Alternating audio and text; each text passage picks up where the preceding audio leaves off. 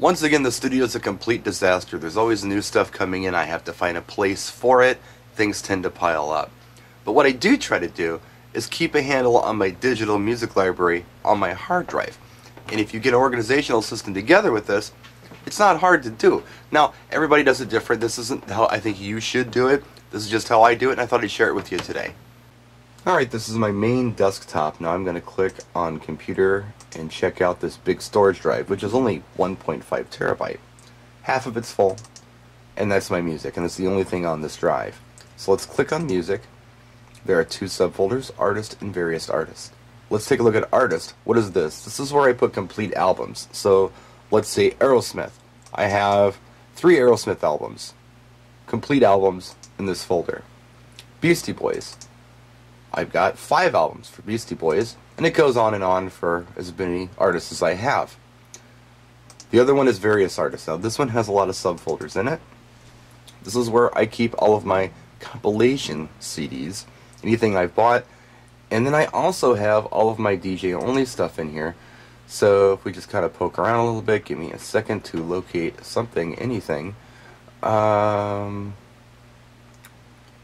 Under pressure, I can't find it. Here's my old DJ Tools file. Remember DJ Tools?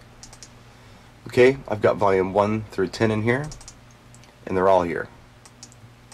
They're complete. I don't cut up any of my compilations. I'm a collection guy. I like to have everything in one big collection. Let's see, what else can we pick on? If we go to, go down a little bit, we can go to Prime Cuts. 2009, 2010, 2011, and 2012. Now if we click on any of these subfolders, something happens. Check this out. Click on, I don't know, 2011. It's every single week has its own folder in 2011. So I can go to any given week and click on it, and it shows me all the files that I got that week from my Prime Cuts. That's with all the music services too. Promo Only's here as well. I've got that broke down a little different. Check it out. Let's go to, oh, I don't know. How about UK Underground Beats? I've got 2011, 2012 in here. Click on 2012, and I've got them sorted by month. Click on the month, and there are my tracks. So I do that with everything that I have. It just makes it easy. As soon as something comes in, I put it where it belongs. And as long as I keep doing that, I can keep things nice and organized. Again, as soon as something comes in, I try to rip it in right away and put it in its proper place. That way things don't get crazy, because once things get out of hand, they're really hard to organize.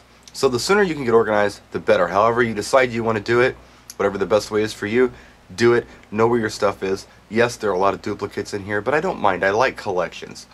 I don't like having 3 songs off of an album. I like having the entire album. It's the old record collector in me, I think.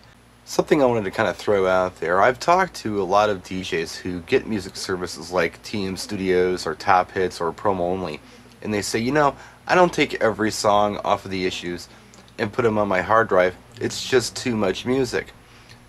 But you know, I think that you should, if you can. I mean, again, data is relatively inexpensive. If you're using any given music service, I think it's a great idea to grab everything and let your audience decide what they want to hear. There might be something that pops up that you didn't think was a great track when you reviewed everything that turns out to be a great track. So for that reason, I use all of the music, or I take all the music from every service that I have, and I carry it with me everywhere I go. I don't cherry pick. But however you want to do it is up to you. Just make sure you know where your stuff is. Keep yourself organized. Helps you from doubling up. And if you're ever looking for something, you know where to find it.